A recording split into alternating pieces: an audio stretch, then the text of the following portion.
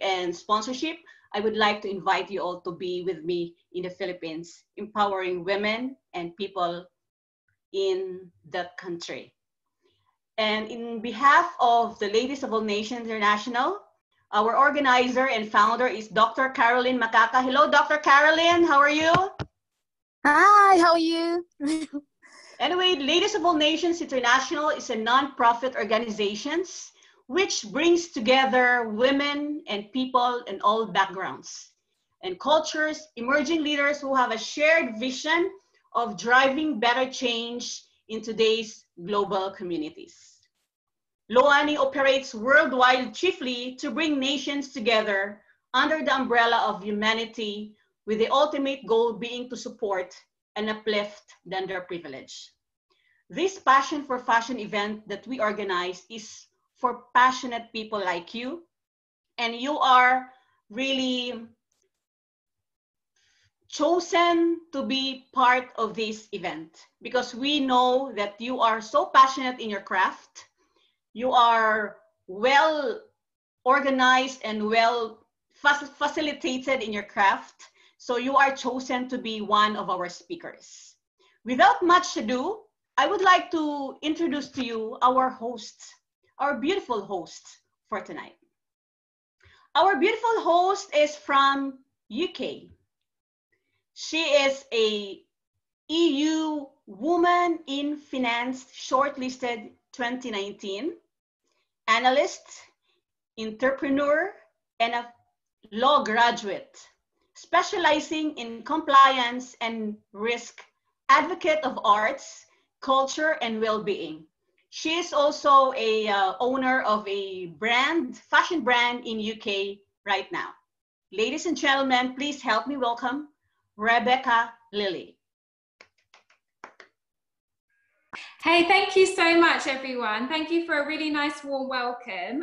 It's really amazing to be the host for this and to be amongst such a talented panel of people. I'm really in awe of everybody here, and thank you so much to Charmaine as well and the Loani group, because it's really inspiring me to pursue my creative endeavors and to just be around like-minded, intelligent, creative, and people who are passionate about what they do. So thank you so much for having me as the host. Yes, I am a qualified stylist as well with the London School of Styling, and from a young age have always had a passion for the arts and also costume design. So I actually really am in awe of everybody here who has a creative flair.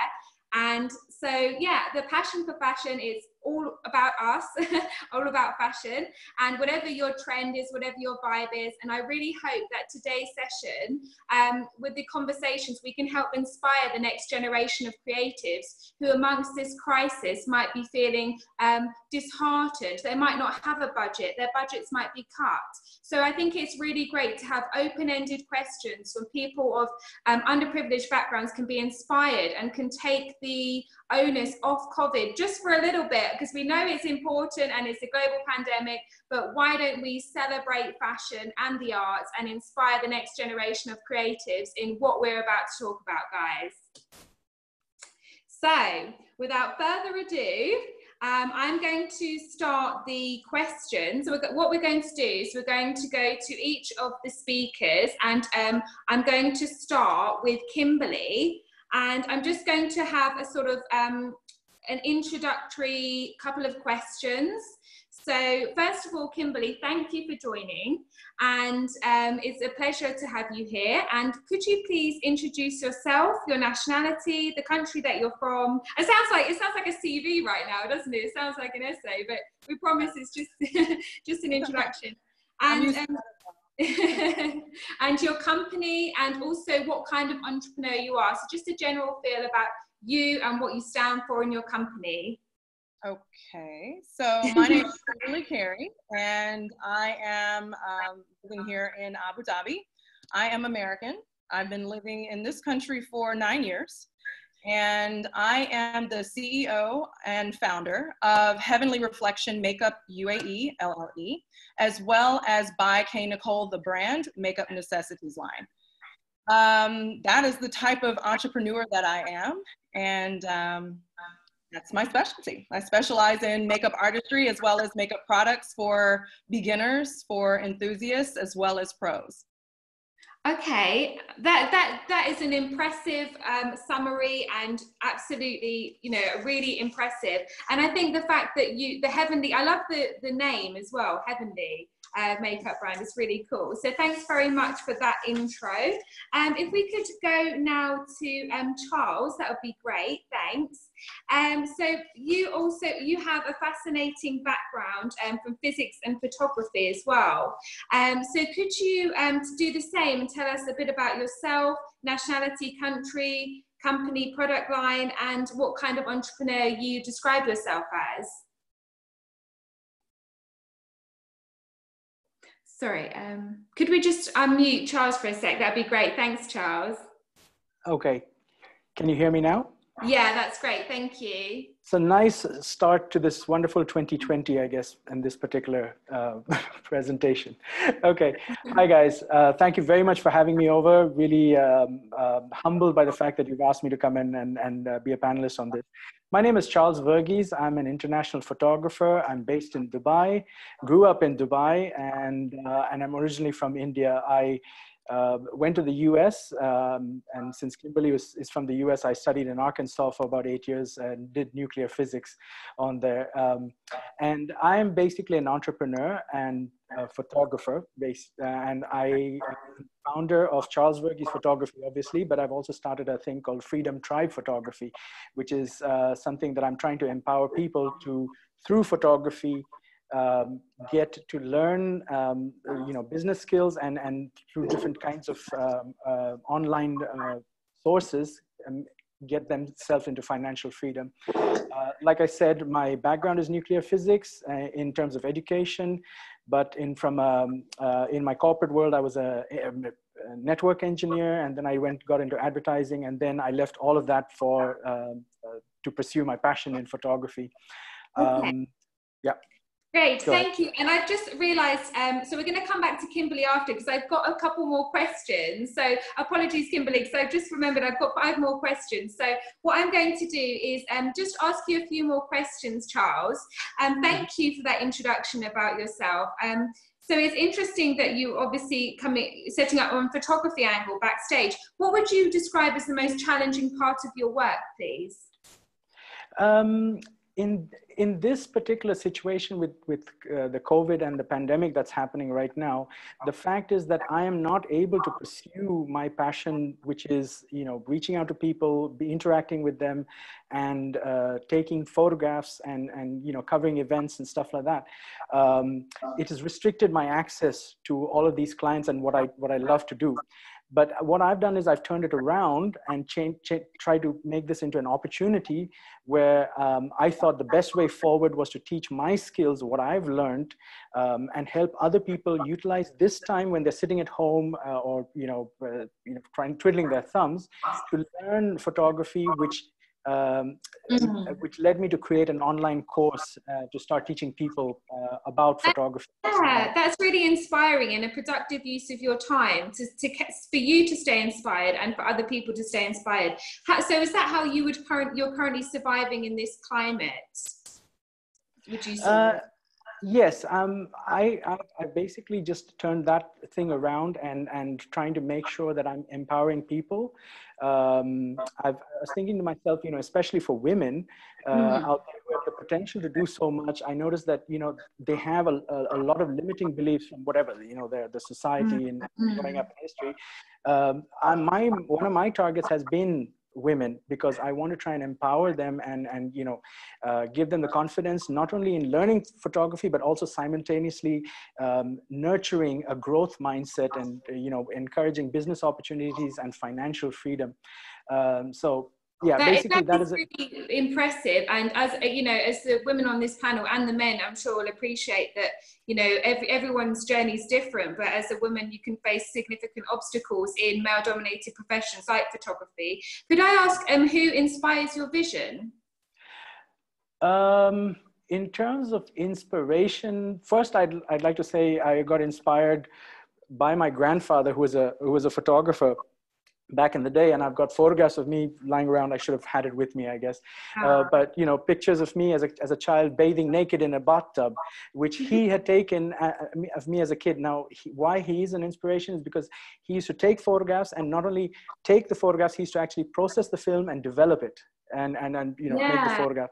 But in terms of current times, I don't know if you all have heard of Steve McCurry, and he's this big National Geographic photographer who had done the photograph of the Afghan girl, which was on the cover of the National Geographic. These piercing eyes, you know, and it still sends a shiver down my spine when I think about it. And that basically was, you know, the start for this, and it told me that I need to become a photographer. I want to do that and inspire people to make photographs. Sorry, go ahead. No, I can see in your face and how you talk about that. It's a real passion, and you do it to inspire others, which says a lot, you know, about you as a person. Could you just tell me your greatest achievement so far, please? My greatest achievement, I won't say that I failed in photography in college, which I did, but it was because I didn't turn in an assignment. No, like I said, my background has been, you know, physics and network engineering and all that sort of stuff. But even though I've done all of this, I've gotten into photography, and I've done things like, you know, international car brands like BMW, Ferrari, Rolls-Royce, and I do a lot of international events, Dubai Tennis Championships, Rugby Sevens and stuff like that. My crowning achievement for me, it makes me have fun or you know, inspired to inspire people, is the fact that I was hired by Emaar, which is the developer for the world's tallest building. As you probably know, in Dubai is the Burj Khalifa. So I was hired to be the photographer for the launch of that particular building. Back then it was called Burj Dubai. Yeah. Wow, what an impressive achievement, and all credit to you for that. And we won't tell anyone about your assignment. Okay, yeah. Seeing as you got that far. So, could you give us some advice about alleviating hardship in these times, whether that's for struggling creatives or a general comment? Basically, my message to all people out there, and you know, especially women, because this is a women's predominant platform, would be that no matter how challenging the times, this is the best time to be creative, because you have all this time to be by yourself. You can learn and be productive, and thanks to technology today, like how we're doing this with Zoom, there's a large scope for achieving financial freedom through creating your own businesses and venturing and trying out all these things now, especially with online affiliate marketing. These opportunities are all out there, and I just feel that because of this, I want to target women myself to help them empower with you know, to do the same things that I'm trying to do. That Yeah, thank you. And that's a great piece of wisdom to leave your speech and intro on. So thank you so much, Charles. And so we're going to head back to Kimberly. My apologies, Kimberly. I was just starting and I had quite a few more questions, so apologies for that. But I'm sure you'll make up for it by inspiring lots of people as well in our chat. So I can just be pretty, right?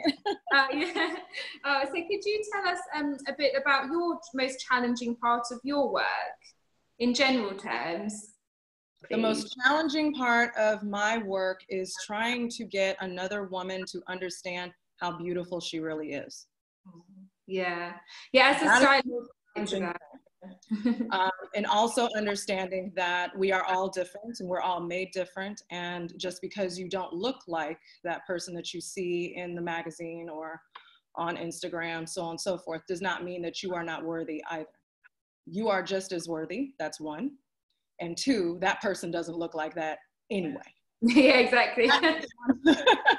So that is one of the most challenging things in my business.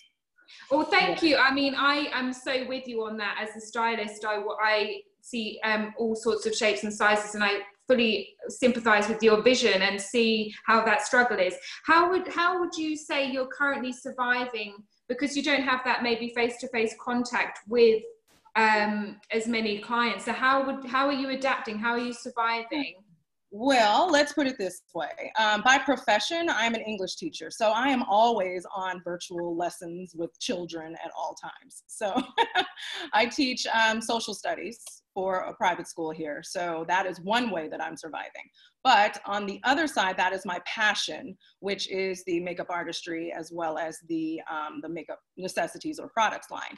And with that, I have been able to survive it because it's not about money all the time.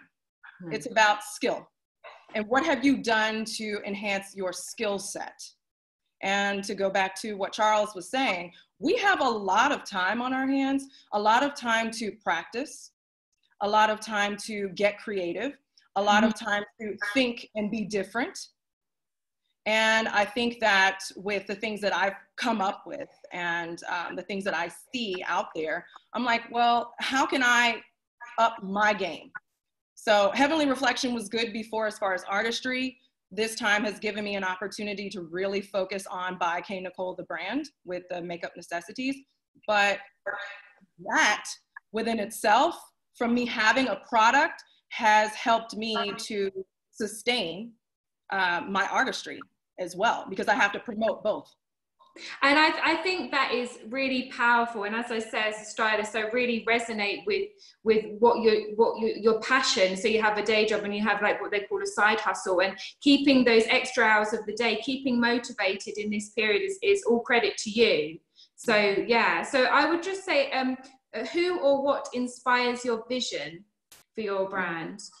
Okay, so I had a few things that, as Charles was talking and as I was reading, and I was like, I don't know if anybody really inspires me except for the little girl who I once was back in the day, who never thought that she would be in this seat, who never thought that she would be an entrepreneur, who never thought that she would be a makeup artist, who never thought that she would be a model, who never thought that she would do anything that would be worthy of someone to see.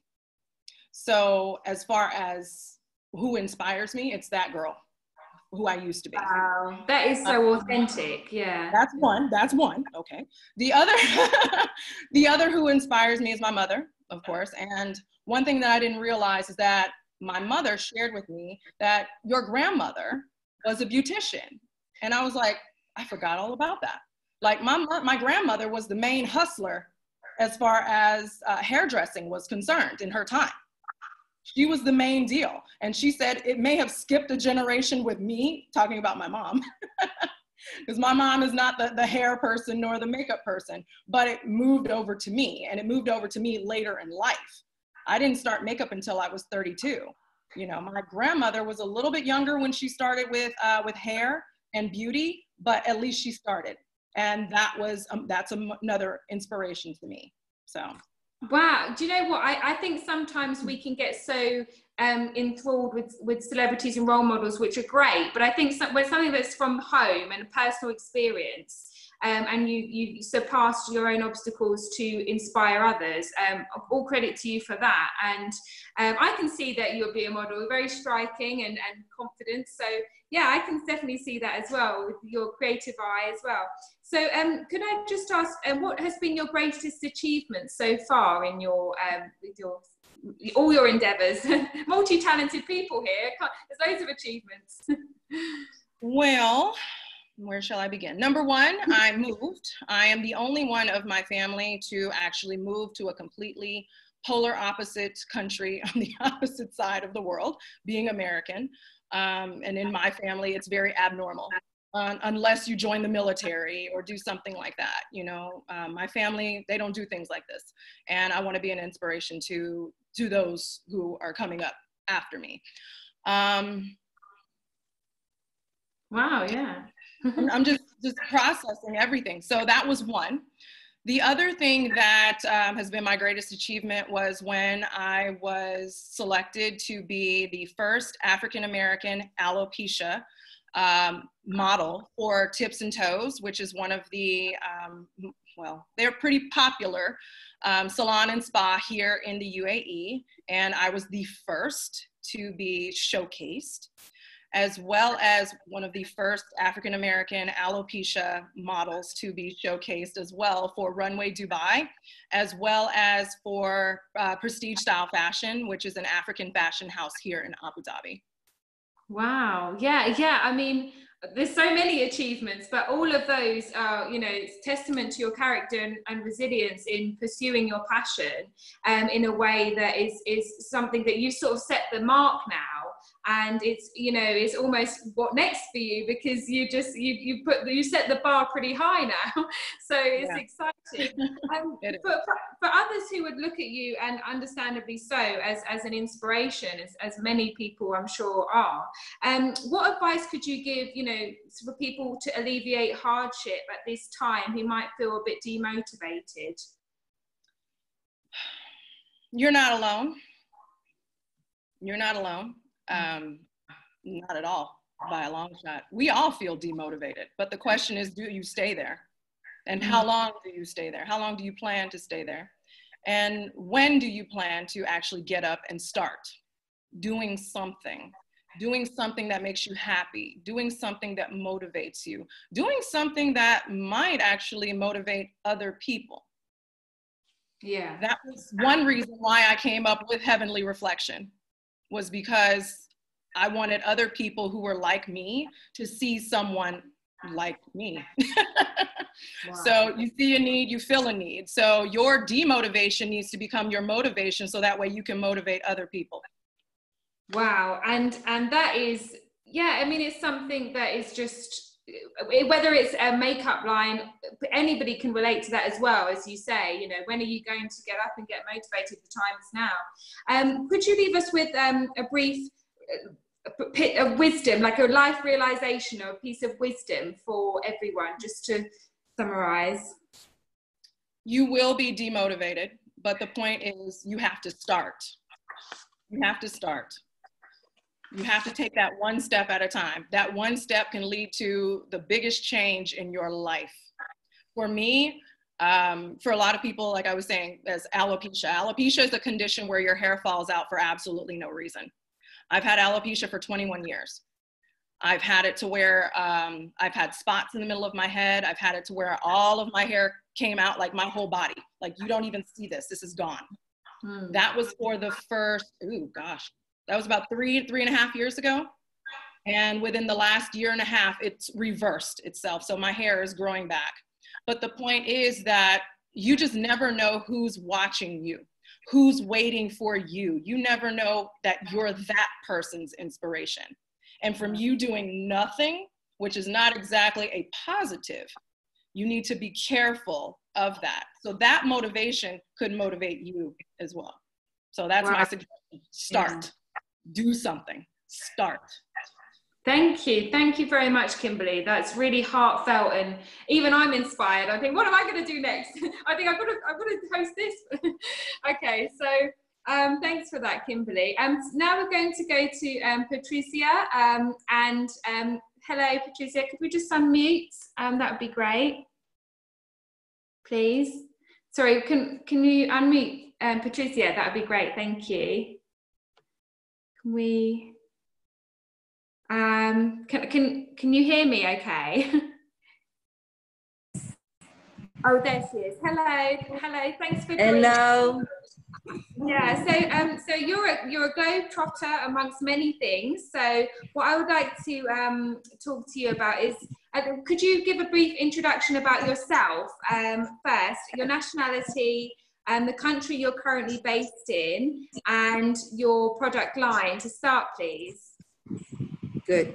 So thank you, first of all, for this important chat tonight. It's very interesting, and the people that spoke before me is very, very interesting inspiration. I'm Patrizia Marin. I'm Italian, but actually I'm living in Dubai.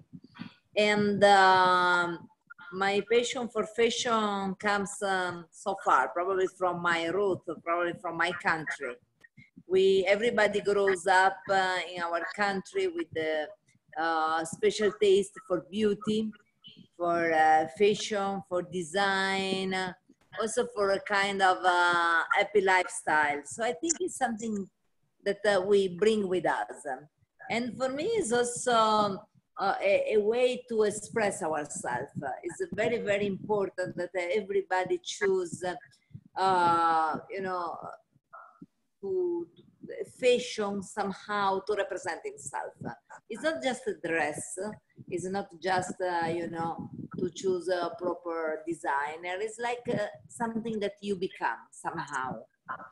So yeah, so that's really inspiring already. And could you tell me, because I know you're the founder of Marco Polo Group, could you tell us a bit more about what you found has inspired your vision for that, founding that company? Okay, I'm you know, it was exactly Marco Polo that inspired me. I'm from Venice, like he was from Venice, and he left his region and started to travel the world and discover a new world. Actually, he traveled to Middle East, he traveled and discovered China, and then other country in Asia, and then he comes back 25 years later. And in the meanwhile, he did business, he shared experience, you know, other languages. He was ambassador of Venice around these countries. And at the end, he was a writer, because now we know all his adventure because he's a writer. He wrote them. So now, sorry. No, I was going to say that's really a good background. So thank you. Could you tell us your greatest achievement to date with your company? So I was really inspired from this guy or his life, that I want to be him somehow, in a lady version, in a 2.0 version, in a sometimes coronavirus version. And what I could achieve is to create Marco Polo experience later on. And I'm doing probably exactly what he did in the past. So I'm helping and representing my country all over the world. So what is my best achievement? Is like living Marco Polo experience, experiment every day the beauty of fashion, the beauty of life, the beauty of a country, or what you grow and dream with, you know. So that is for me, my best achievement is really to be able to recreate somehow the magic of his adventure, and doing it in my way, in my contemporary time. And also now I got a very huge lesson for this Corona season, because, you know, mainly my work is traveling the world and share my experience with my clients, with the people, or inspiring people to. And then we learn in this season that what changes are just the tools.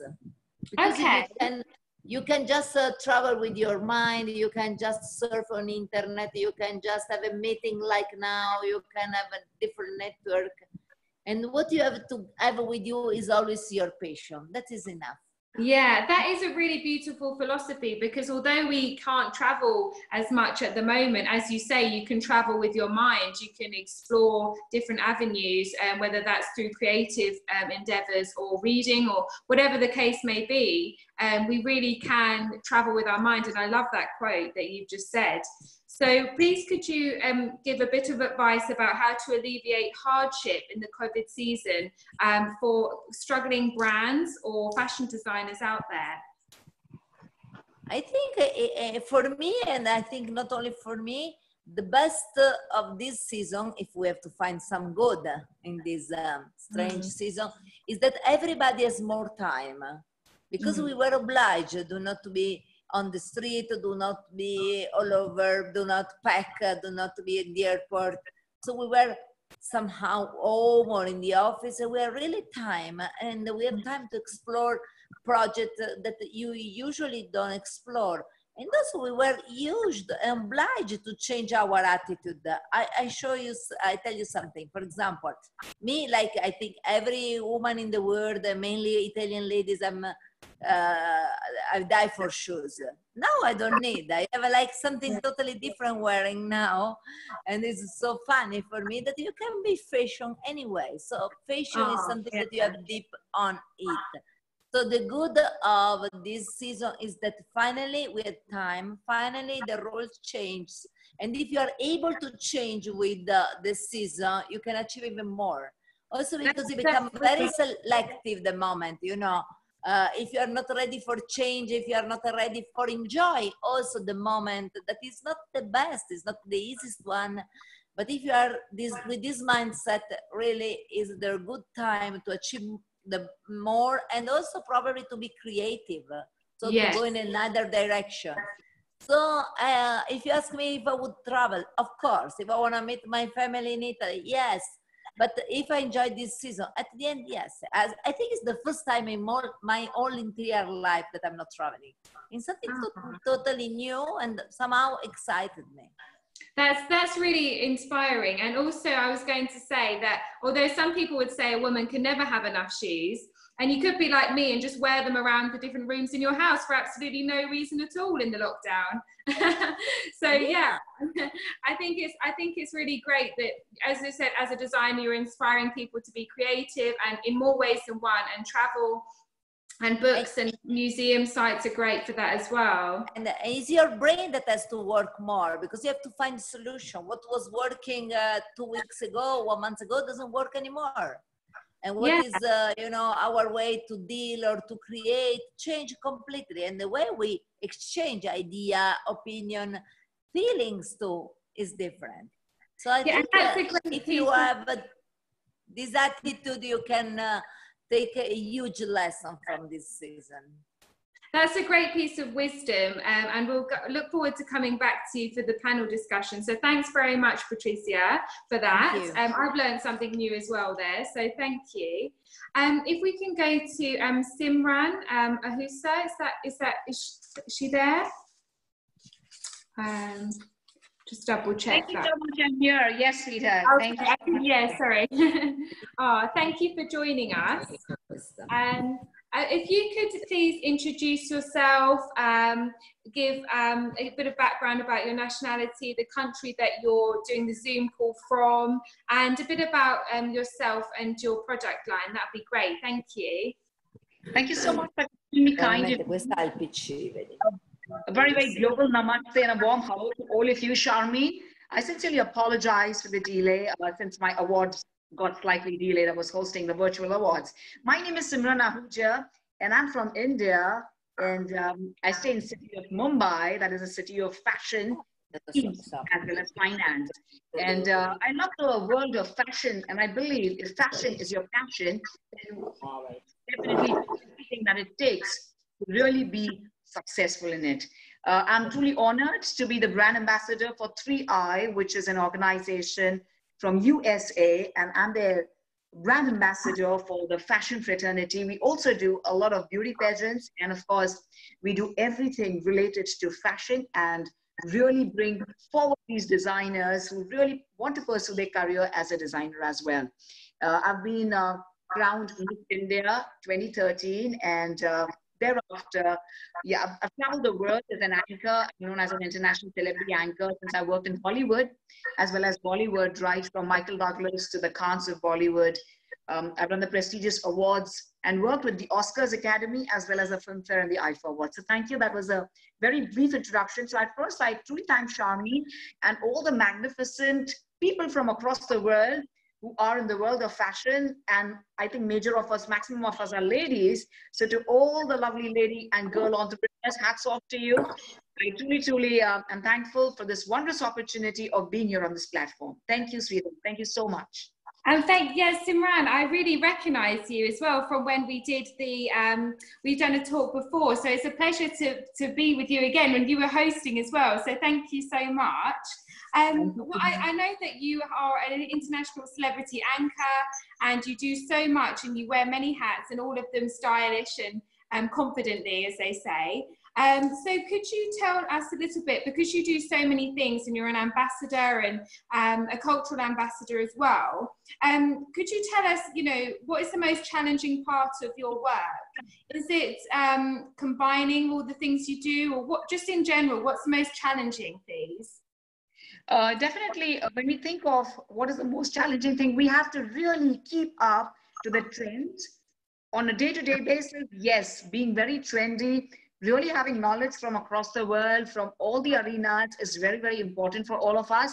You have to be constantly accustomed to everything that is going on. It be runway or be it from the personal front, because a lot of designers here in India, we do a lot of stuff related to the community we like to serve. So we are a lot into Indian outfits. If it's got to do with selling, as in selling products to the final consumer. But if it's got to do with runway shows, then of course we do have the international trend. You have to really, really keep abreast of the international trends which are going on. So that is the challenge.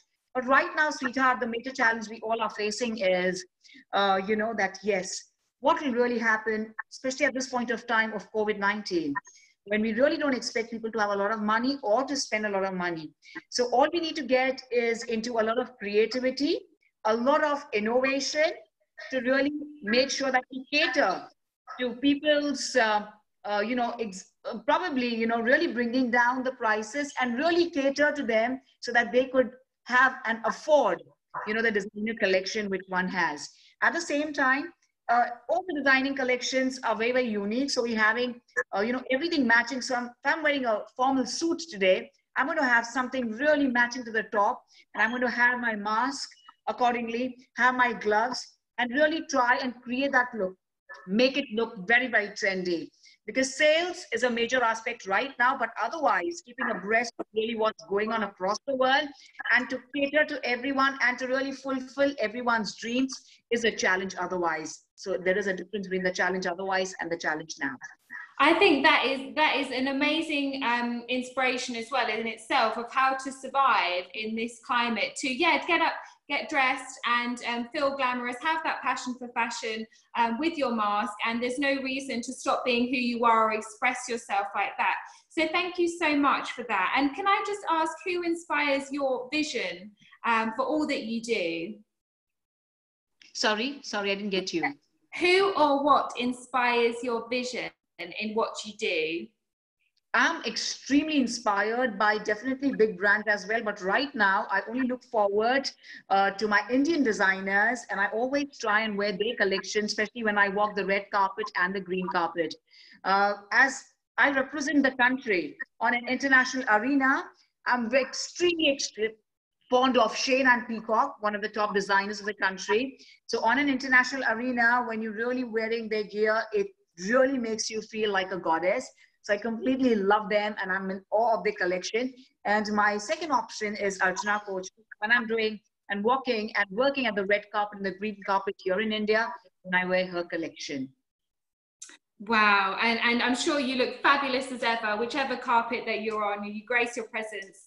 So could you tell us a little bit about how any advice to struggling creatives to alleviate hardship for their brand, whether that's via motivation? So how would you describe how to alleviate hardship for creatives at this time? You have to really have a lot of patience, perseverance, and wait for that right moment to click. As we always say, that you have to be there at the right time and the right moment. Even to be the recipient of the compliment from Hollywood actors or Bollywood actors or from celebrities across the world, we always say you have to be at the right time and at the right moment. A very small example. You know, I just came back from one of my shows in the morning and my designer outfit didn't fit me well. So I was looking forward to calling other designers if they could give me something in a span of 1 hour and probably have something for my fit. So this is truly the need of the hour. If you be on your toes and if your mind is completely calm and relaxed and you can cater to people at the spur of the moment and be unique than others, you know, rather than just believing in procrastinating and at the same time not thinking about, you know, getting and catching up on your sleep, but being on your toes all the time, which is truly the need of the hour for the fashion industry. So if you can really be really prompt and at the same time cater to your clients, to your lovely customers, and of course, if it's celebrities, then 24/7, just make them happy with what will really make them bloom in that particular outfit.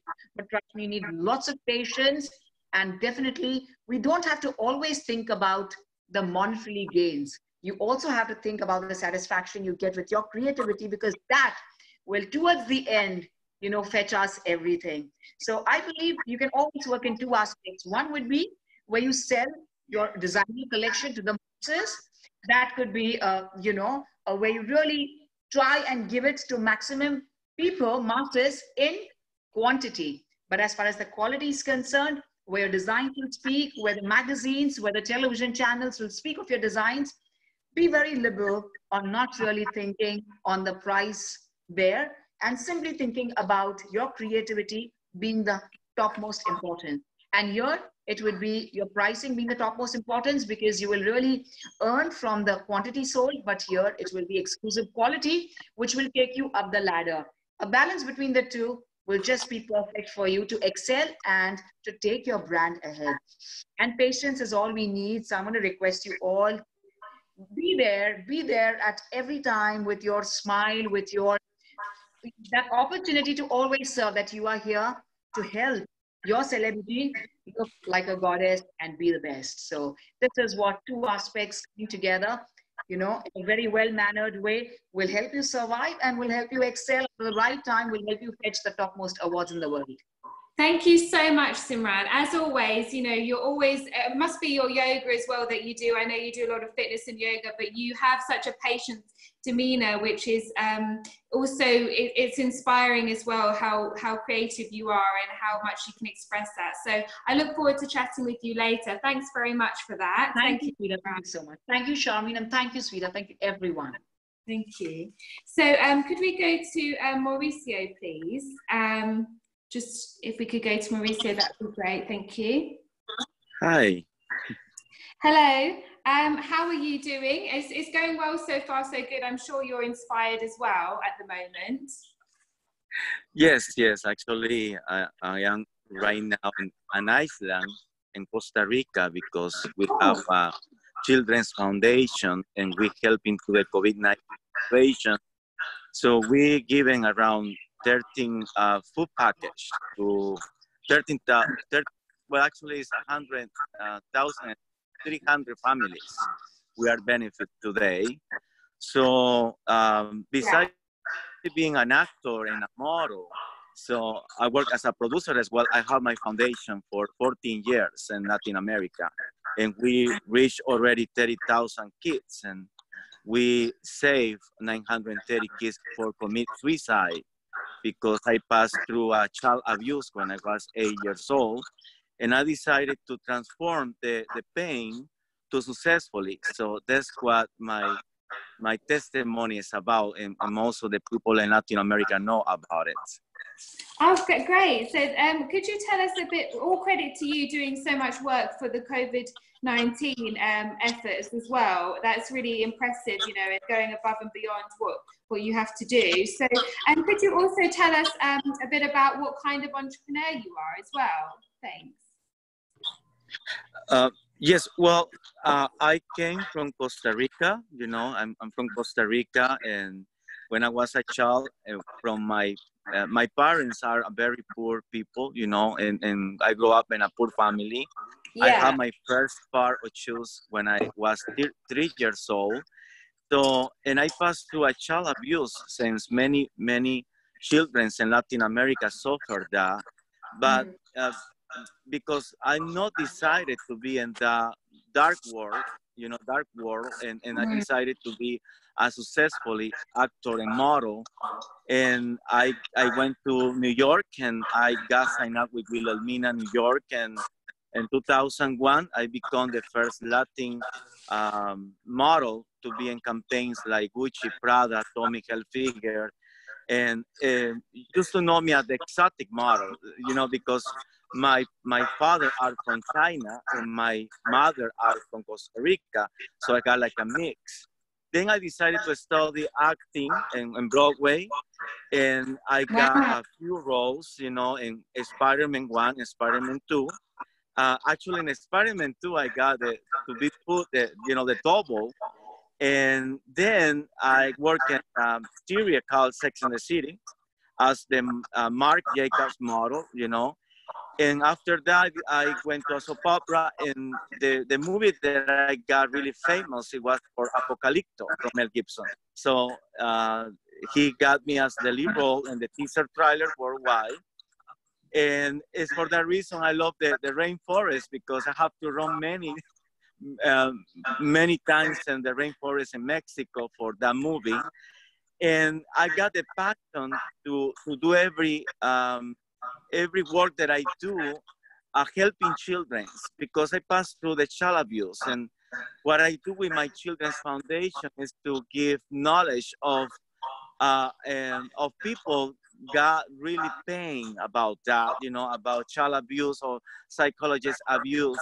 So I believe we can use our talent to be a voice anywhere in the world. So I signed up as well with a few contracts, Branks contracts, where actually I go and do like speechments or about to fight about the children's being abused in Latin America. So I kind of like say stop it, and stop that, and to do that bad things to the women as well, because that is horrible.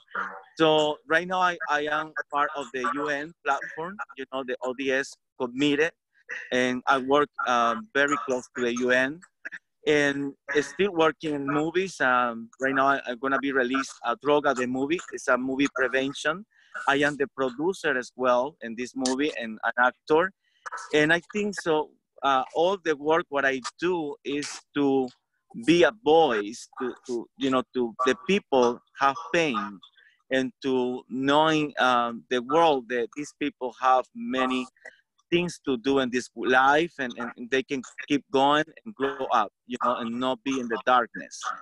I think that is really powerful to anybody who watches this or who hears this, who has life experience, whether that's in acting or in fashion, because some of the greatest actors and creatives I've met have come through adversity, and they have everything that they've worked for is heartfelt, and they work as if it's going to be taken away from them, and they don't take anything for granted. And I think it's inspiring, the work that you're doing, and that sort of act that is, not acceptable to children or women. And it's great that there's people like you actually out there advocating your cause and putting your talents so across like that. So, but what I would say is that must be quite challenging at times. So what is the most challenging part of your work? Well, I think so. The most challenging that I have is to become a famous celebrity in the United States, because as a Latin person, it is very hard to do it. It's like always to do casting, always to go to a fashion casting as well. Because you are a Latin, everybody thinks you are not the right person to do it, because you are not an American, you are not a qualified because your look. But I think so when I got in 2001 to be one of the most famous models with Wilhelmina, which actually is the most amazing agency in the world, a modeling agency, that breaks that, and that was a big challenge, because I have to be in New York, I have to compete it, I have to be in the right moment and the right time as well, but I have to be strong, and I have to be to know that I can do it. So I think so that is the message what I give to people. You can do it. Everything you can do it.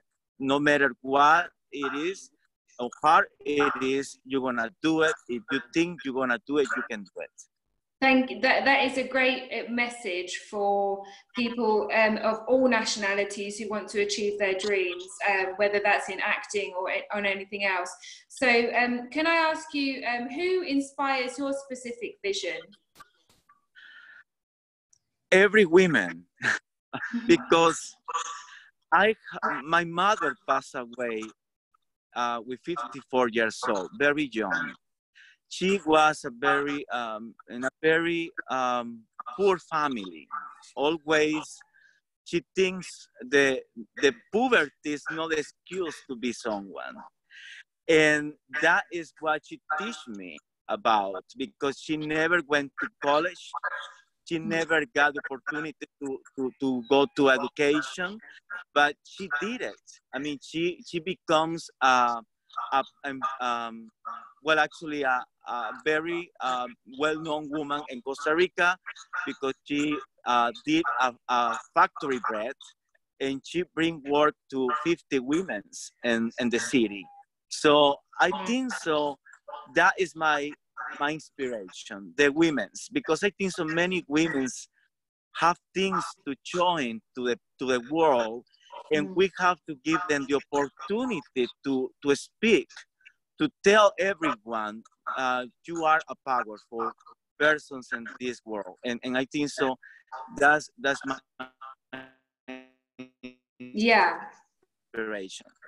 And I think that to hear a man speak about women like that, and as such a strong close to home connection, that is truly inspired work that has then gone on to help people in Costa Rica and beyond, I would just say that thank you for that. And it's really refreshing to hear a male's perspective, and that their mother inspired them to such a degree that their livelihood and passion would be influenced like that. So thank you very much for that, Mauricio. Could you just leave us with two sentences about wisdom for this pandemic, please? Give love and be in peace. That's it. Yeah. If you give love to everyone, so you're gonna receive love. And if you be in peace, it means that you are okay. You are okay, and you're gonna be okay. And I tell everyone, please help everyone. Whatever you can do in the city, and you work, even around your house, everyone needs at least a hug, you know, and to give a word of hope, and tell them everything is gonna be okay. You know, everything is gonna be okay. Thank you so much, Mauricio, for that, and really heartfelt and really inspiring for many, many reasons, whether it's close to home helping people or on a larger scale. So thank you very much for that. If we could go to Priya, that would be great. Thank you. Is Priya, can we unmute Priya, please? Hello, everyone. Hi, Priya. Thank you for joining us. Could you give a brief introduction about yourself, where you're from, where you're calling us from, and a bit about what kind of entrepreneur you are, please? So my name is Priya Thelavne. Originally, I'm from India, based in Dubai, entrepreneur, architect, interior designer. And I'm founded 361 Degrees Design Solutions, which is an interior design studio. Having said that, personally, I'm qualified as a dancer and actor, and I have been doing theater and dance shows since I was 3 years old. I love camera, and I'm an international speaker as well. That's my little brief. What I love is I love fashion. See me, I have my unique style, and I always like to carry that because people relate to me with that style, with that particular color. And this is what I love about fashion. So I go with the current trends, but I try to do it what suits me and what looks comfortable on me, which boosts my confidence. And actually, everybody should try and do that. Don't copy the design trends or fashion, but try to make it yourself, like the personality. Thank you. That's a great philosophy about passion, dressing for yourself and your own confidence and having your own sense of style. Yeah, thank you. So could you tell us a little bit, because you're obviously, all of you are multi-talented, so it's you know, it's a bit of a struggle with the questions because it's like, oh, there's so many talents in the panel here. But could you give us tell us the most challenging part of your work so far that you found? So if you see that I'm a very creative person, and but I do interior design and fit out is a really male-dominated work. So I go on the project sites, and a lot of people keep on asking me, "Do you do that glamorous when you go on the project sites?" And good for ladies. So I tell them that, see, there is nothing, there is no do's and don'ts when you go on the site. It's just to adhere with the regulations. But that doesn't mean that I cannot look good, I cannot be presentable, I cannot wear heels. So I do that very and it's always, you know, your mindset, how you look at the challenge and how well you try and overcome that. Because people take inspiration from you, and I feel that there are so many ladies who are always thinking that this might be right, or it might be not good, or what society will think, or what my friends will think, how people are going to treat me. So, you know, I don't think about all this. My focus is very clear.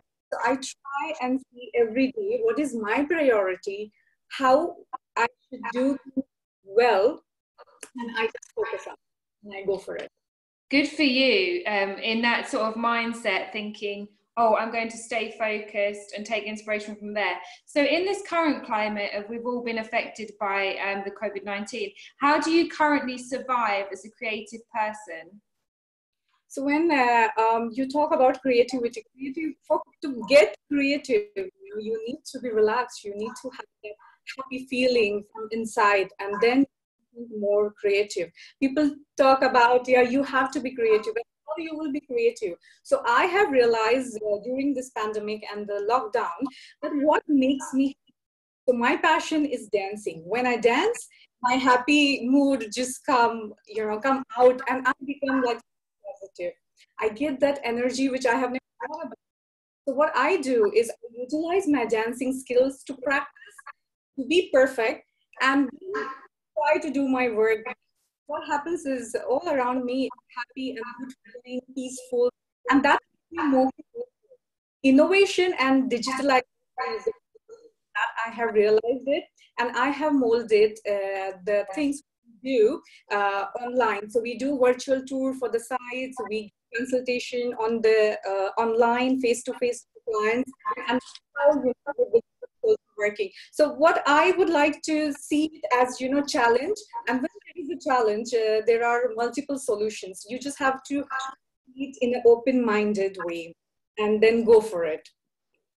Thank you. And obviously with dance, you have to look eloquent and, you know, elegant, and also different types of trends and fashion was really incorporated in dance as a platform. So I can see the link there. And who inspires your creative vision? So what inspires me more is the ladies who are achieving, you know, their goal. They are doing super work. They are commendable. They are doing something out of this world. You know, we call it as, oh my God, how she did that. And that makes me really inspired.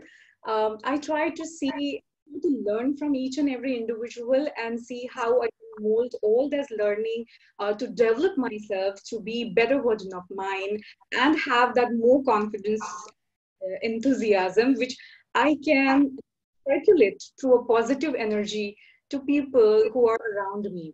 And this is, I think, a very good thing. And one thing I always follow is I jot down all my dreams. I feel that you dream big and work towards it to make them reality. And this is not a dialogue. This is something which I have been following, and I have been super successful in that. So I feel that it's really, it will work if you do it. You have to go and just, you know, do it. Yes, thank you, Priya. And obviously you've had lots of achievements. So what would you say is your greatest achievement, personable to you? So the greatest achievement in your eyes? So I am already, you know, I'm hungry for awards. My parents used to say that when I was a kid, and they always used to see me, you know, to be a perfectionist. So whatever I do, whatever I put my mind and soul to, I try and that I'm excelling. A few of my achievements that I have won Asia, won MENA Region Women Excellence Award for Business, and I was one of the Emirates Women Award in Dubai. And having said that, after the internship, dance, acting, all these awards, one day I thought I want to participate in and I want to win that. And I have done it. Last year, I won India Globe, which happened in Dubai. So I won the beauty pageant. So wow, yeah, it's dear to me because I'm a mother, and in my late 30s, and a lot of people, thought, oh my God, this is something, weird. Why she's doing it now? But I just thought, no, I want to do that, and I want to give a chance to myself that, okay, I can do much more than what I think. So that's my achievement. That's impressive, and obviously with so many achievements, that one obviously meant significantly something to you, definitely. So could you leave us with a bit of wisdom or a life realization in this pandemic that could inspire others? I would say the first thing is the knowledge. The more you are knowledgeable, the more confident you are, and it will help you to the long run. You keep learning. Try and excel in your field. Try and excel personally in things which you like to do. That will really help you, and people will look up to you for inspiration. The second thing is, don't expect too much. You cannot expect the world will be the same and everything falls back in your lap and everything is going to be fine. No, you will have to work extra hard to make that thing happen. Never give up.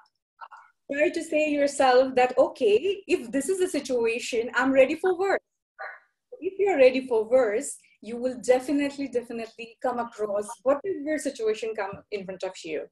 So I would really say that be unique, be authentic. Authentic is very important because people know that whether you're faking or whether you're authentic. Try and develop your personal as well as professional brand. That's how people can connect with you. People will remember you. So you try more time to develop your personal and professional brand. Thanks very much, Priya. That's really good advice for designers, creatives and brands alike there. So really useful advice. Thanks very much. And now we have Nahoka. Are you there? Hello. Nice big wave there. Could we unmute Nahoka, please? That would be great. Thanks. So can you hear me okay? Yeah. So if we just unmute, that would be great. Thank you. Thank you so much. Hello. Hello there. Hi. So it's going really well, and everyone is expressing their passion for fashion, but also their creativity and how that is fueled in other areas. So we've had obviously Priya through dance and different things as well. Could you just introduce yourself, which country you're from, nationality, and just a general intro about yourself, please? Okay, so my name is Nayoka. I was born in Jamaica, but I came to London when I was 9 years old. So England, London is now my home. I'm a fashion designer, a celebrity stylist, and I also work with children's services. So I work with kids who are basically on the child protection list. And I also work in events as well.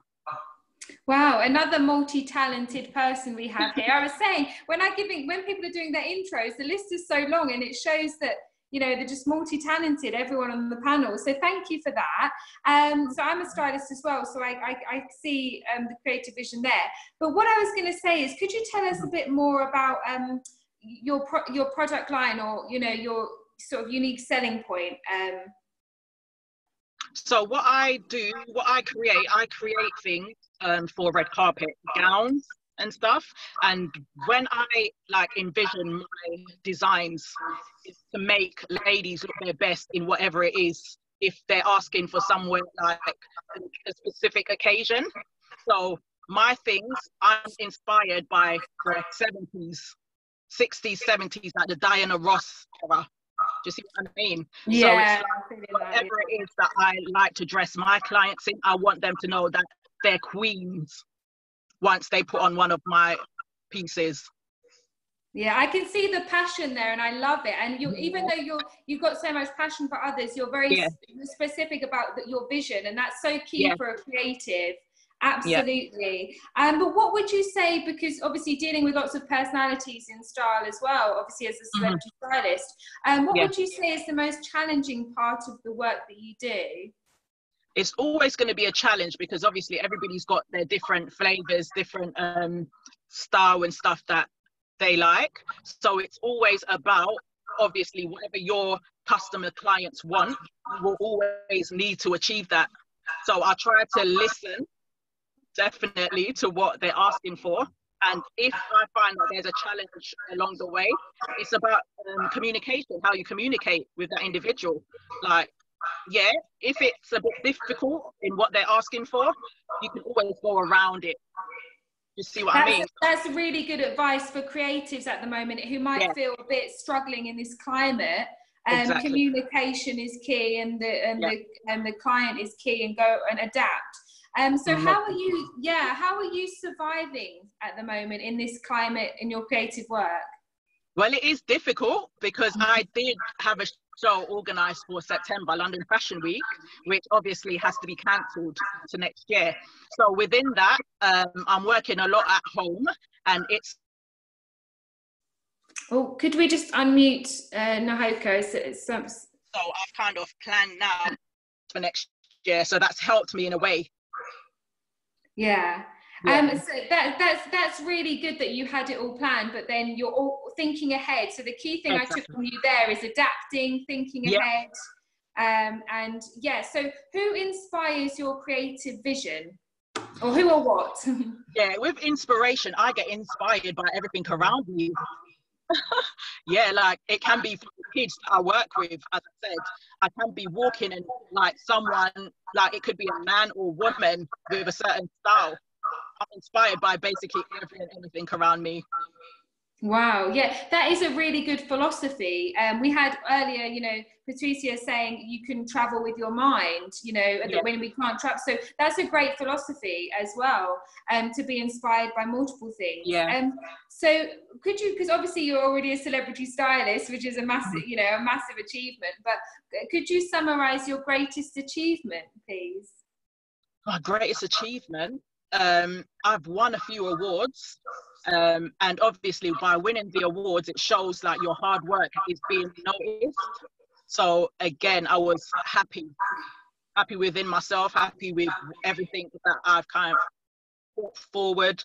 Like I've worked hard to get where I am. And again, when I first started out, I styled my ambassador, who's an international supermodel. So I styled her for the Royal Ascot in 2014. And she was listed as one of the best dressed, and she came on like the front cover of the newspapers and stuff. So to be fair, that would be my most achievable moments. Wow, yeah, and to get that recognition so early on as well, sets the tone for future success. So wow, yeah, I mean that's really, I'm learning as well myself as a creative person here. So for people in this climate, stylists or creatives otherwise, what advice would you give to alleviate hardship?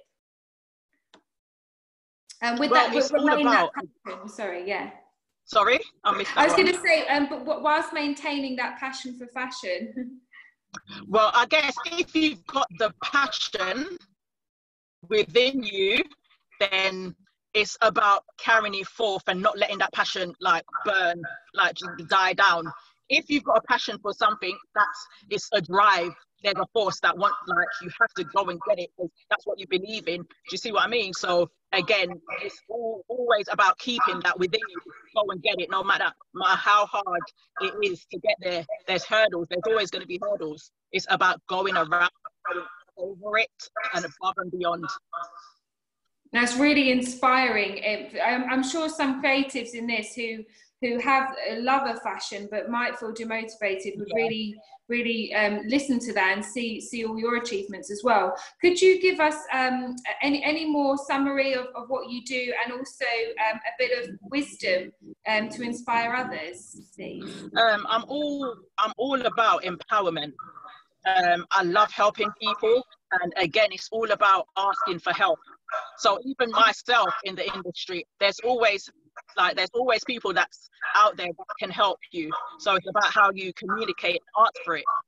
Do you see what I mean? There's times where I kind of message Caroline, she'll help me out and stuff. But it's about asking your neighbors and checking in and seeing if they need anything that you can help with. Yeah, that's really, although it seems like a basic thing, it's actually something a lot of people find hard to do, isn't it? Actually just say, can I have a bit of help? So I think that's a great piece of advice there, definitely.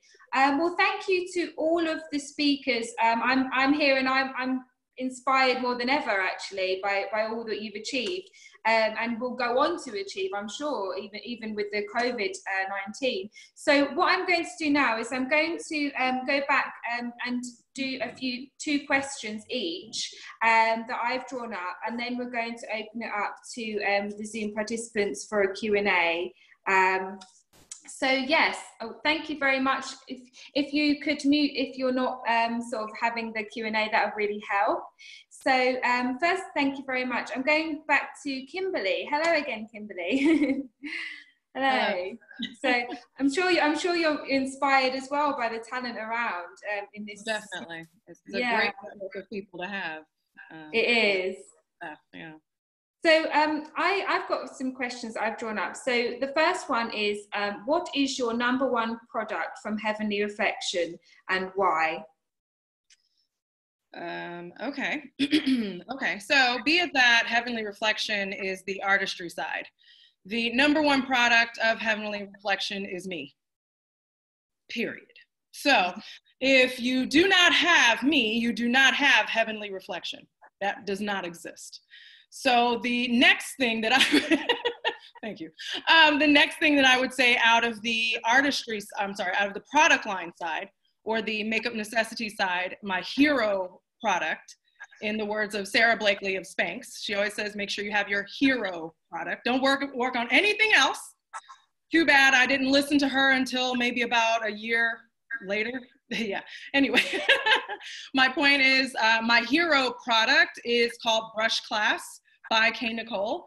I am K. Nicole, I am Kimberly Nicole.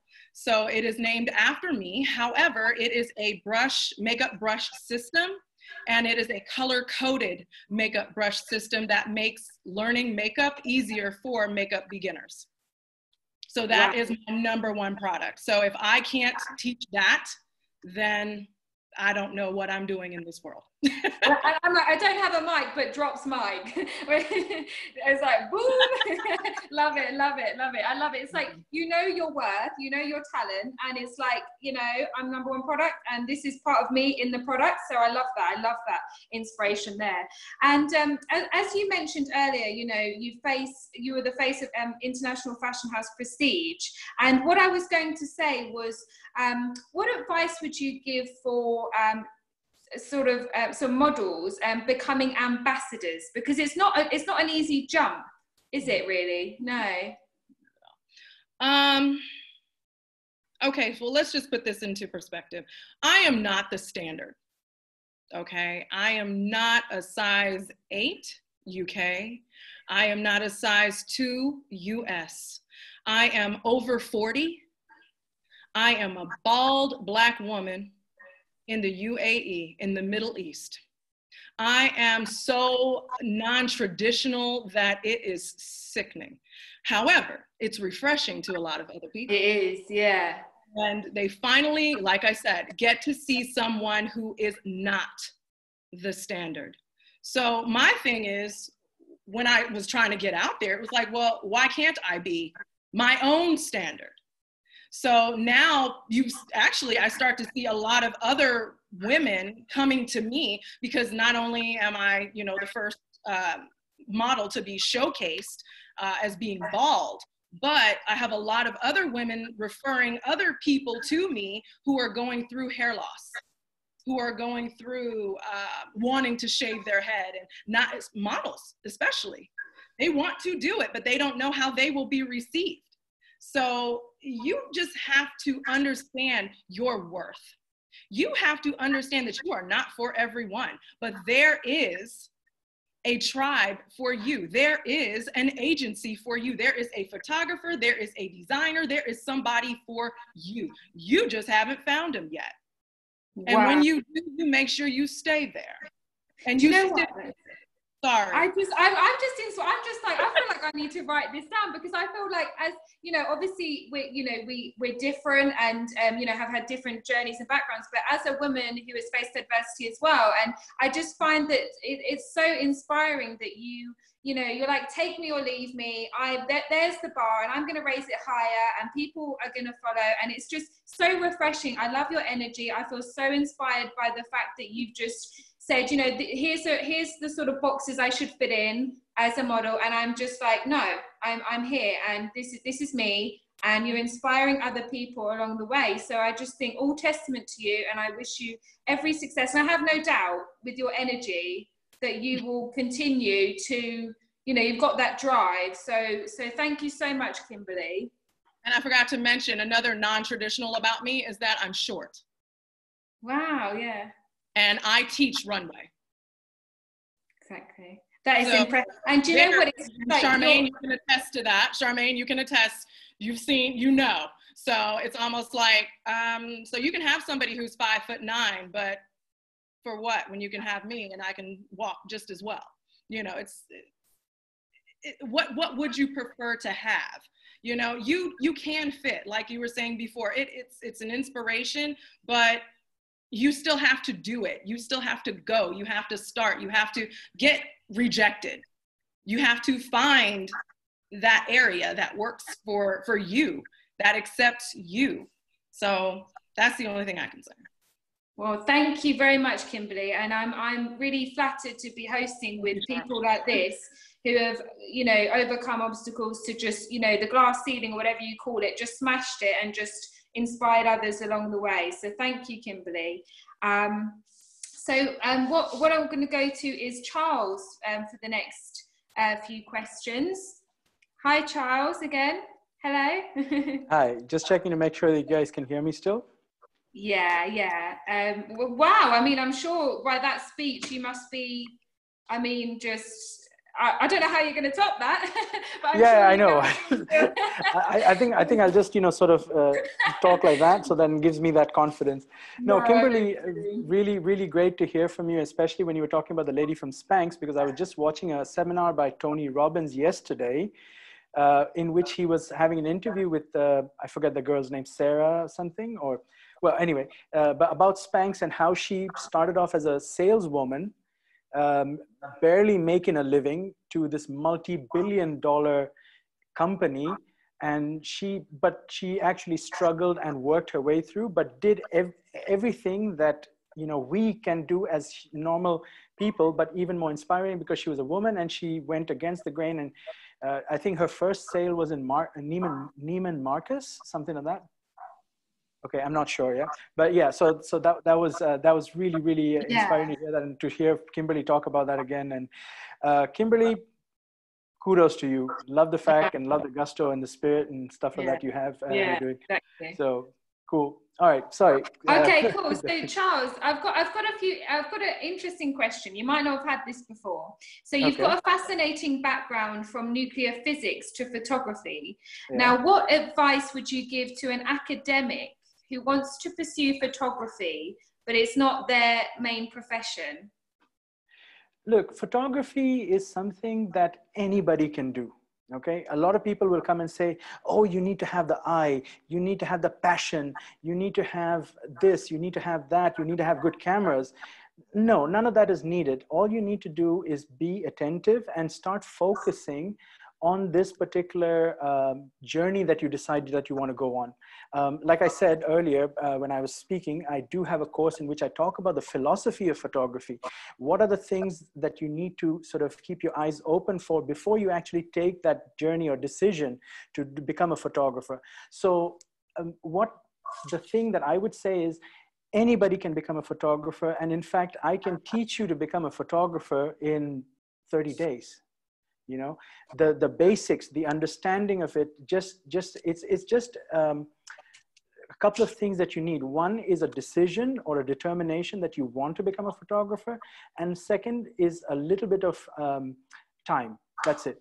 And that's the only things that you need to become a photographer. And it's really easy. And then after that is, of course, practice and getting assignments and stuff like that. Okay, thank you. That's inspiring. What I was going to say, and this is a bit of a deep question. So, Okay. would you say that photography is a science or an art? Because you do a bit of both, don't you? So, is it creative? Yeah. For me, when you're learning, it's a science, and when you're executing after you've learned it, it becomes an art. Because like anything, there is a sort of a learning curve that you need to go across, but it's not very difficult. And I mean, I have taught children to become photographers. You know, I mean, obviously they're not going to be holding a big, huge camera, but you can do it with a phone. And with today's phones, it's so beautiful and wonderful. The technology that allows you to take all these photographs. You can. It's a very transparent border, and the barrier obviously to entry has gone down. Earlier, when you had to develop film and had 24 pictures in a roll or a reel, or even one shot in the old days when you used to cover your head and take one photograph, you know, those times, yes, you needed to, it was a science because you had only one shot and you had to get it right. Today, you click, look at it, see if it's okay, change the settings and click again. So it's not that science part of it has been reduced, but understanding how a camera sees things is important, so that you can then learn how to take photographs and overcome the restrictions that the camera has, because our eyes are far more powerful than the camera is today. Now, tomorrow, obviously, the technology will get to where, you know, the cameras will be better than our eyes. But for now, our eyes are far better. Yeah, sorry. Wow, thank you very much. That's really interesting. Thank you for that, Charles. And I hope you keep up your passion. You're obviously very good at it as well. So don't worry about that assignment. We've forgotten about it. just one thing. Yeah, just one thing I want to say. I'd like to get in touch with all the panelists over here somehow. I don't know how it'll be possible, but maybe Charmaine or the ladies of All Nations International can help out with this. I'd like to exchange information, meet people, and especially the ones who are in my local area, Dubai, Abu Dhabi. Of course, Abu Dhabi is on lockdown. Once they open up, I'd love to meet all of you. But if we can just somehow get there.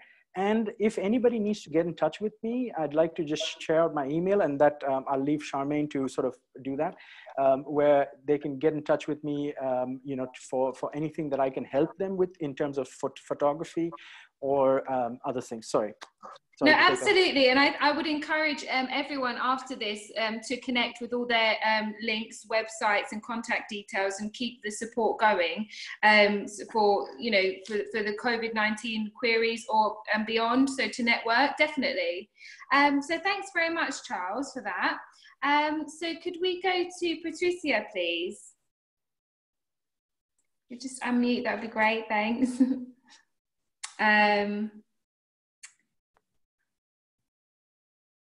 Can she just unmute? That would be great. Oh yeah, hi. Hello again. Yeah. I've done a bit of research on you as well. So obviously you're an academic and a globetrotter, and you spoke earlier about we can travel with the mind when we can't travel physically, and that's a really beautiful philosophy. Which country or countries has had the most impact on you creatively, and why? Depends on the season of my life. First of all, my first experience, I lived for a while in South America and Central America and Caribbean. It was a huge experience. Then was the season for US, Canada, North America. Then it was, Europe was always a season because I'm Italian, it was network. Then I had an Asian season. And actually, I'm in the Middle East, but with an eyes in Africa. So I think it's like a season of life. It's difficult what is inspiring you the most. Actually, Dubai is inspiring me a lot because it's like teaching a big lesson. It's like to build something from zero. It's like from a piece of sand to have a vision and to create the future. And actually, I'm living in a place that is totally the future. Before, I was living in Rome, that is like totally the memory, our great past. So it's a kind of totally different experience. I think what inspires you is really to travel. And as I told you, you can travel with, you know, physically, you can travel with your mind, you can travel through a book, you can travel through social networks, but like to be contaminated continuously from other experience, other people, other lives, what inspire you, because you always get some feeling and something new. Oh, thank you. Thank you very much for that. And what would you say to any people who is just setting up a brand now and they can't travel? Are there any books you recommend or any blogs? There are many, but I don't want to look what is going on web or social network. Try to read something from the past. Like try to read The Adventure of Marco Polo, try to read the books on some people that really create something amazing. And also try to be like different. If you go in Instagram and Facebook, you see a lot of amazing successful people, but it's their experience. Try to make your own experience. And maybe yeah, that's really good. Through yes, something that surfing around, but really, for me, what is most inspiring, as I started before, is like the heroes from the past. For example, I think maybe it's very interesting to read the book 1001 Night. We are here in Middle East, and I remember I read this book. I was a young girl, and I really like you dream a lot, and then you have the chance to visit the place or to surf on the internet. And you mix what is your feeling, what is your experience, what is like that. So for me, reading was always my best way to be inspired. Oh, thank you very much for that, Patricia. I really appreciate that. So if we could go to now, if we go back to Simran for the questions. Yes, sweetheart. Hi. Hi. Yeah, so I'm sure you're also very inspired by everyone on the panel as well. Could you? I've just got two questions for you. So you do a lot in film and fashion. So what is your advice for somebody who wants to combine the two? Fashion and what else you said? Film. So acting. Oh, wonderful. Yeah. I think if you want to really, as a designer, if you want to work for film, especially in my country for Bollywood, it's definitely not easy, the entry, but you can definitely work as an assistant with someone and really help yourself out, knowing, you know, the charismas of how to really make the filmmaker happy, to make the director happy, and to give them and to cater to all of them, to the entire fraternity.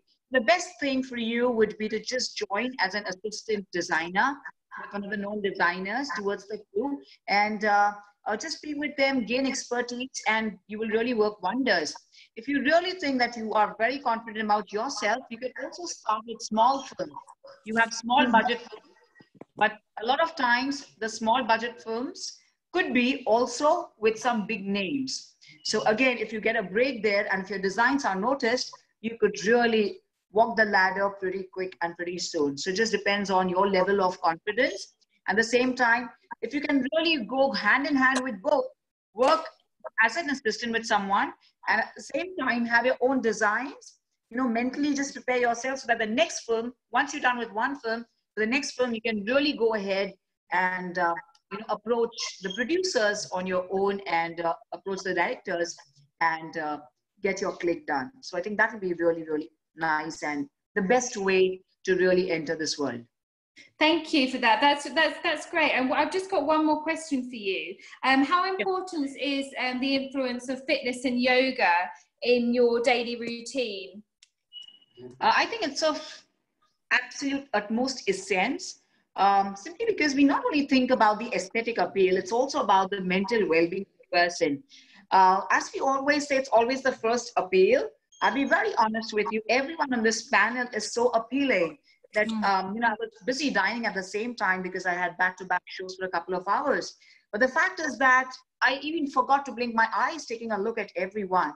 So definitely it's the aesthetic appeal, but that is just a minuscule part of what it does to your brain, to your mental well-being, holistic well-being, and spiritual well-being. So from that perspective, it really works wonders. Now, the most important thing is with our schedules, especially in the fashion industry, they are so haywire that you really can't stick to schedules. Your time of sleep, travel, everything really differs every single day. So it's difficult for us to really fall or probably give some time to yoga. So what I would recommend you is just have it as a functional movement. So maybe, when you are sitting in your designer room, just sit in a nice posture. So for example, if I'm sitting here, I was just dining, but otherwise when I'm tired, I'll just sit in Padmasana. So this is a posture I will do while, having a session here. So this is how you can really have those functional things and the deep breathing on and off every few hours, reminding yourself to be mentally calm, which will really work wonders. And I think it will go a long way because then we don't specifically give time to someone or to any fitness level when we are so busy in our schedules. So this is what I would recommend to everyone. It's very important, but little bit, few minutes, 5 minutes in the morning, 5 minutes in the evening also could work wonders for us. Thank you very much for that. That's really good practical advice as well in the morning. So thank you for that, Simran, and really appreciate that. Thank you. Could we go to Mauricio, please?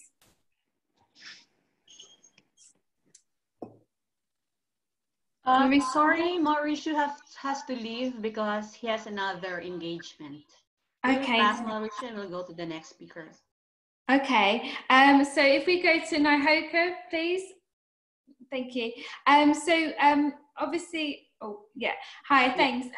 So could you, obviously you have a luxurious women's wear brand as well. Could you, in 3 words, describe what you think luxury means? Luxury, if I had to describe luxury,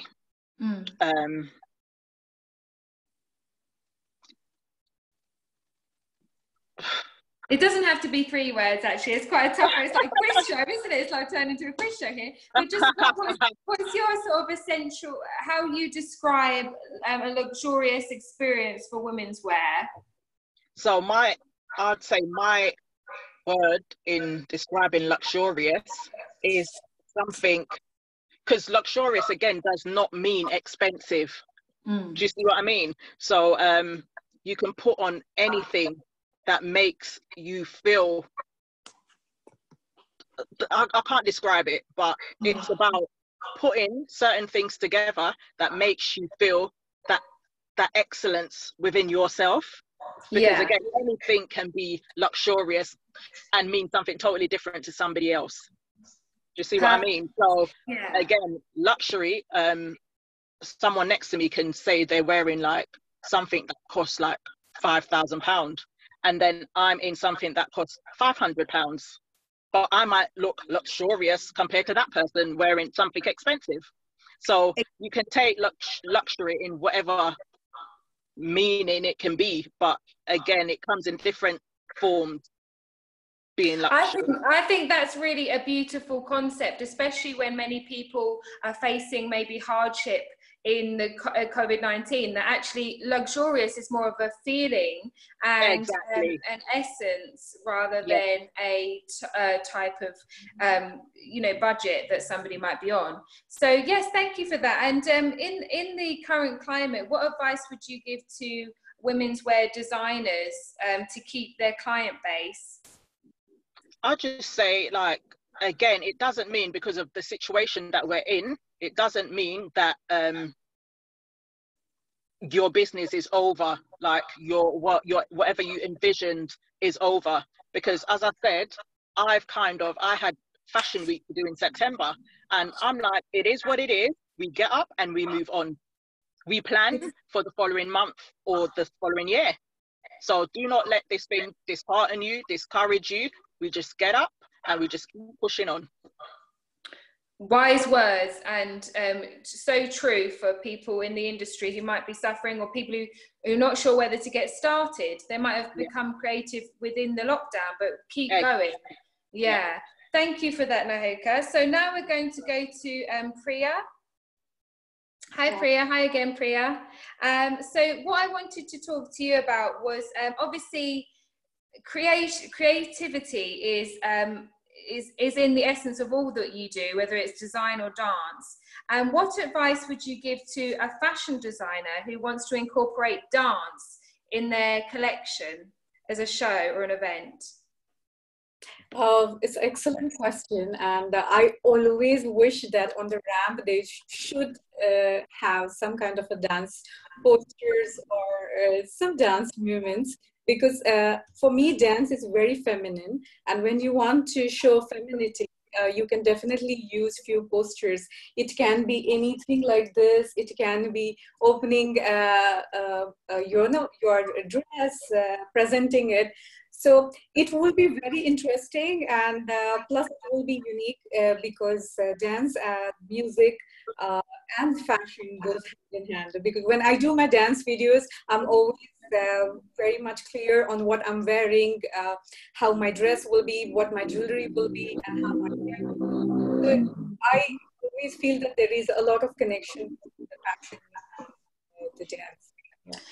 That's really, yeah, and obviously dance is fluid and feminine, and it's a great way to express yourself in an art form. So also I would say, what has been your main design inspiration as well in the day job that you do? Design inspiration would be more modern and futuristic, because what I believe in, whatever design or whatever trend, the trend is there for few months, few years, and then it disappears. So there is always a transformation from what you see now and what is going to happen in next 5 years or next 10 years. So I would like to go with the little bit futuristic, because it actually me with what is going to happen in the future, and that's why I try to have the style which is contemporary, modern. Plus, we can always blend with a traditional and the historical few elements, and there is always a possibility that we can blend, mix and match, and do something unique, something different, which I always try and do it. And this is what I would like to achieve from that. Wow. Okay. Yeah, that's inspiring in some ways as well, because you can also be influenced by the dance in your design, because when you're dancing you probably feel that it comes to you naturally and you're in a good space, and so the creative energy overlaps amongst different disciplines. So yes, thank you very much for that, Priya. So I'd just like to say, if there is any more questions, we go to the Q&A with the viewers. I'll see if there are any questions. I have a question for all the speakers. The thing about pandemic, what do you think, what virtues stood best during this time for you? We have so many virtues in our life, but then what really stood best, and what is that virtue who helped you overcome this COVID? We'll start with Kim.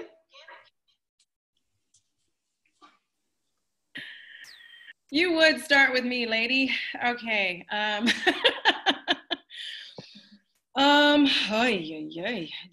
Okay, so the virtue that has helped me to get through and overcome this COVID time, right?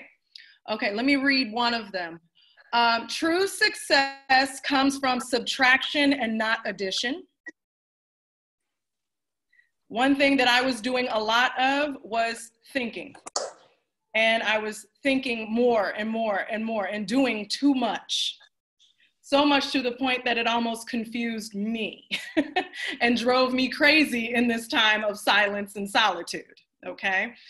But someone said, you know what? Why don't you focus on the true success of subtraction? That's where your success is going to come from. So that way you'll have the ability to actually focus. When you get the time to add those other things on, those things that you were working on before should be at least a little more solid. But at this time, maybe not, okay? That's for me, okay? Another thing is I have a whole wall, and what I'm looking at is my wall of sayings. So that particular one has helped me since the beginning of this COVID time. The other one was sit and be still and actually enjoy this time of silence, because you will start to hear, you will start to see things that are necessary for your future. You didn't know you would be in this situation. So it's almost like you have to sit in it because you don't have a choice.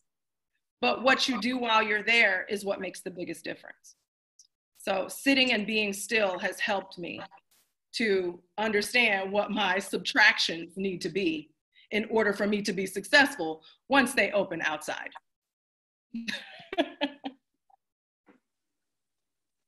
Wow. Okay, perfect. Thank you. That's very inspiring again. And just on a roll with the quotes and motivational speeches today, Kimberly, and they all resonate with some of us in some way or another, even if it's, you know, with a different background or story. I'm sure everybody can relate to what you've said. So thank you. Have we got any more questions on the chat or from anybody, any viewers? Well, all speakers can answer that question. We can please unmute yourself if you want to answer the question. What is the best virtue that stood up with you in this pandemic?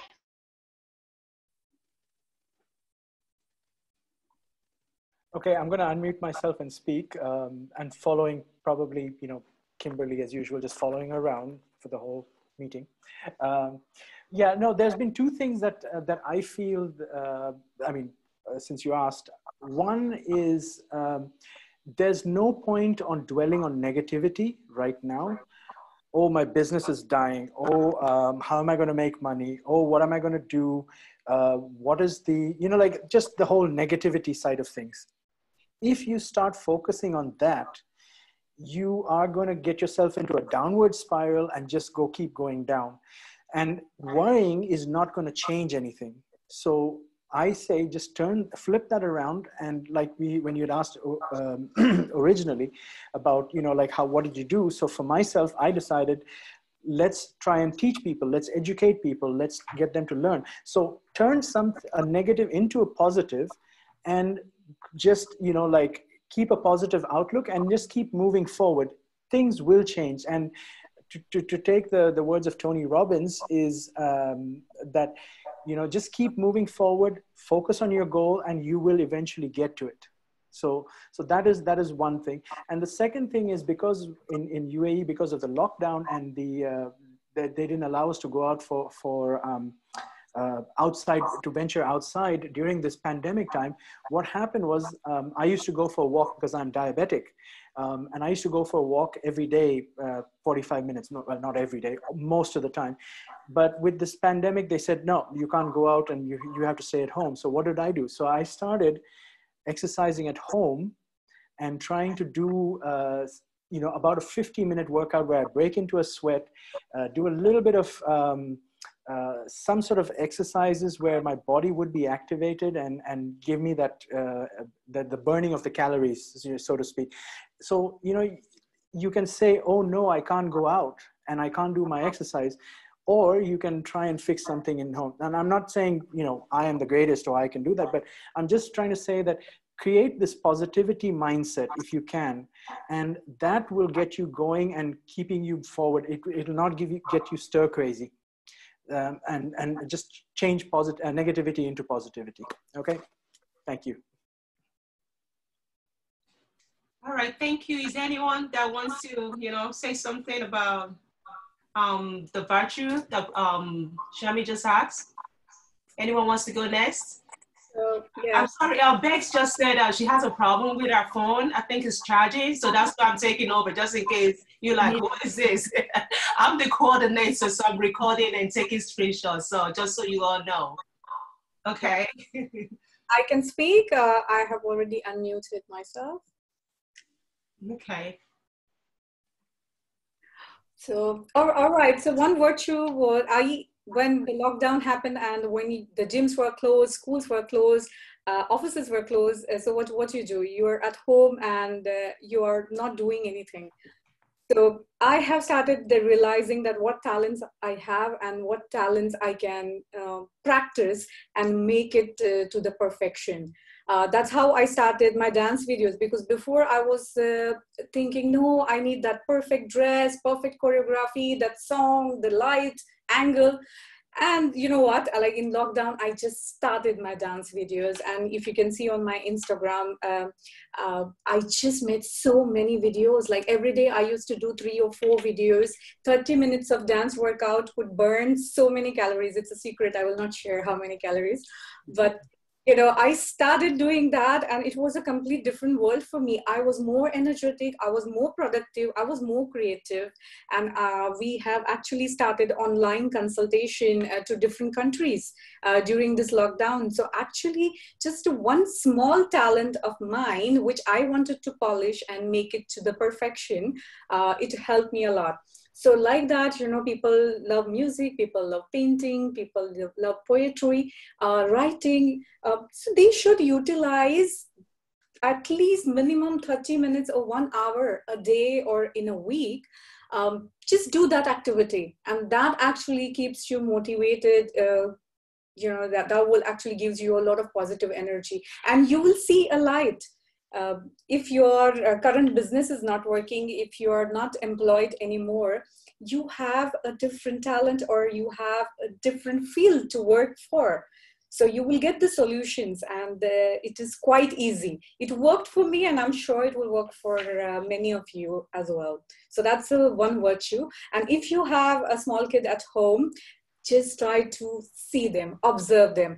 They are full of life. They are full of energy. And they will be never tired, they will be never sad. So my kid, my 5-year-old actually gives me that inspiration. You know what, if I fall down also, it doesn't matter, I'm a strong boy, he always says that. So that word actually, you know, motivates me. It's like, if he can say that, even I can do the same thing. If the things are not good, so what, I'm strong, I will fight, I will do it. So that's about it. I think you should have that attitude and mindset. Yeah. Wow. Thank you so much. Thank you. Any other panelists that want to go? We're waiting. May I? Can you hear me? Okay. Yes, sure, Patricia, go ahead. Okay. Yes. Okay.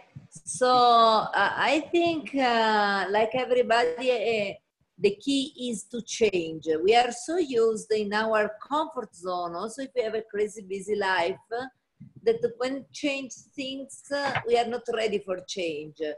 And what make you to succeed is always be ready to change, be ready to understand the moment you are living and change what is your everyday routine in order to achieve something different, something better.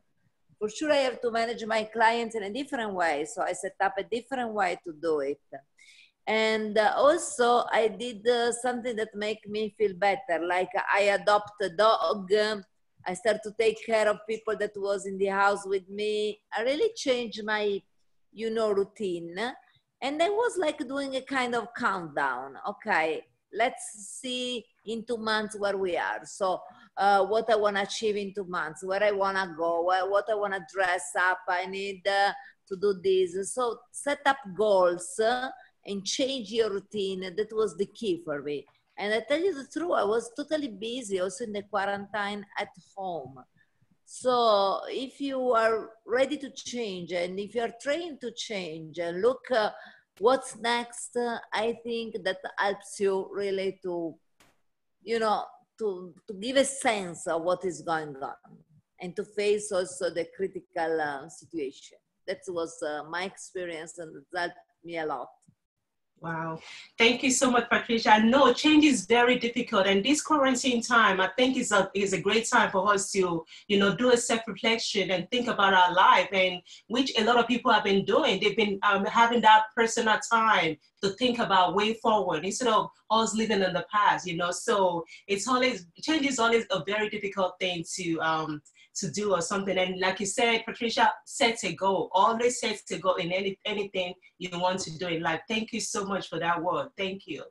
Any other word from the panelists?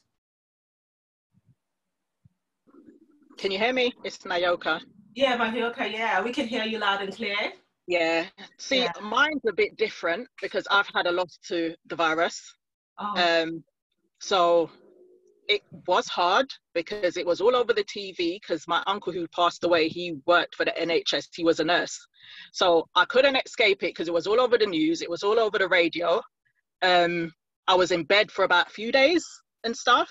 So it's about, okay, I can't just sit here because I've got a daughter as well who's 10. So I'm thinking, okay, I can't just sit here, because what I was thinking is, obviously, because everybody's locked down, I can't be with my auntie. I can't be with no family member. We're not allowed to obviously be together. So I said to myself, how I can help her and all the other family is, why don't I organize a charity event for his memory, a tribute? So I sat there with my pen and paper, and I started writing, I started researching venues, first of all. The date I had in mind for it all. I contacted loads of venues who all got back to me, said they've heard that they've also seen the news about my uncle on the TV and stuff. So again, loads of people reached out to me. I contacted companies in how they can sponsor to put on this event for him. So once I had everything in place, I contacted my auntie and his kids to say, well, this is what I would like to do for him and stuff. So again, I didn't sit there and let him die and defeat me. Do you see what I mean? I wanted to do something in his purpose and do something to remember him by. So I just got myself up and said to myself, do you know what? I'm going to do this tribute event for him. And within that tribute, well, the event obviously was meant to be for November, but everything's still kind of in lockdown. So they're not sure of how many number of people can be together. But at least I know I went out of my way to try and organize something in his name. So again, I didn't just sit down and kind of felt sorry for myself and just kind of hid away. I got up and said, you know what, I'm going to keep myself busy and I'm going to put on something for him. So that's my message in this. Wow, quite interesting. Quite interesting. Charmaine, are you still there? I think Simran wants to talk. Oh, okay. Yeah, thank you so much. Thank you. Sorry, I did raise my hand. This is the time for all of us to know thyself, of course. But at the same time, we really need to take care of all the surroundings around us. Throughout our lives, we've always been wanting to work for our family and give the best to our family. So whether you are married or unmarried, we always want to make our families happy and spend time with them. Is the reason that why we always wanted to work hard so that we can go for an annual vacation.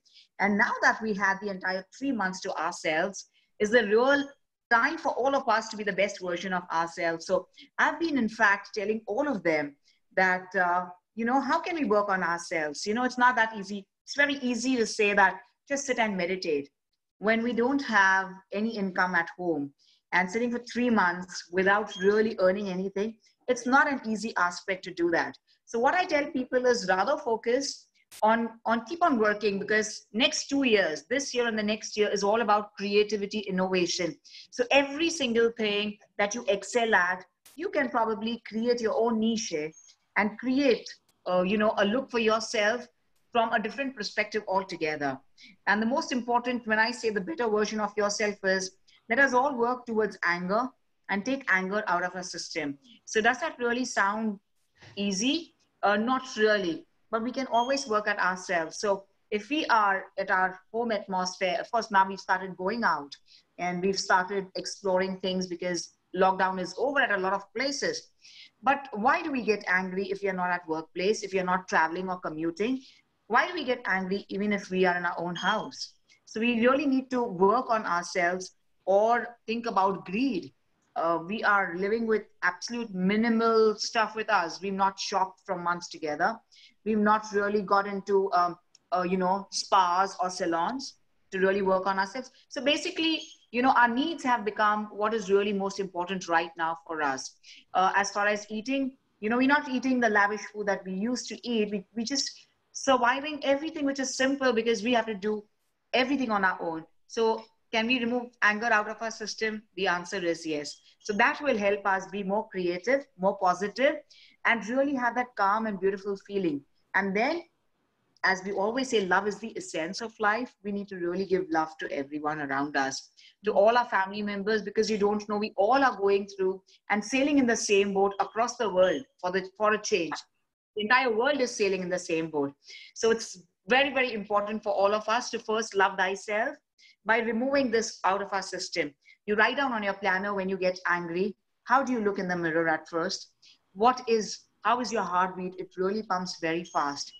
You look very sad, which you would never want to look and have that appealing face all the time.